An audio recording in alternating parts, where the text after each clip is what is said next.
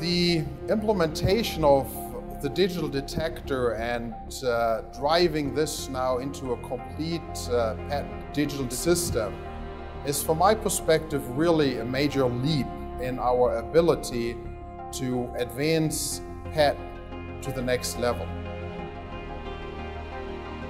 Now, tapping into the capabilities allows us, as we are already seeing in the initial experiment,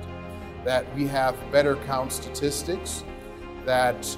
combined with the excellent time of flight capabilities, we can use this to accelerate imaging.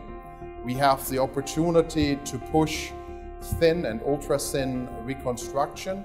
and the whole dynamic range, including its quantitative abilities, is dramatically changing. What is also very exciting and important, that the advances on the PET side are strongly interwoven with the advances on the CT side. So having the capabilities on the CT to not only have high quality low dose attenuation, but integrating this in fully functional integrated procedures.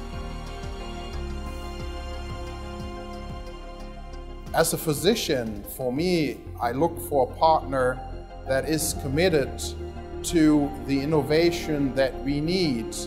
in the ever-changing healthcare environment. It is really exciting to see that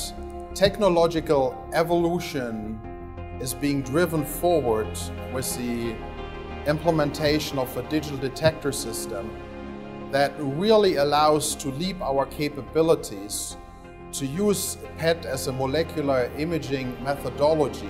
as well as how we best use the innovative molecular targeted therapeutics in targeted surgery, in radiation oncology, really to the advancement of patients.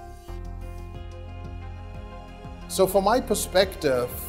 the commitment of Philips to bring Vereos to the clinical market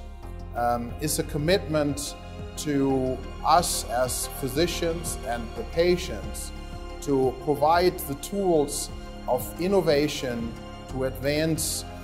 healthcare, to improve the diagnosis and the management of its diseases.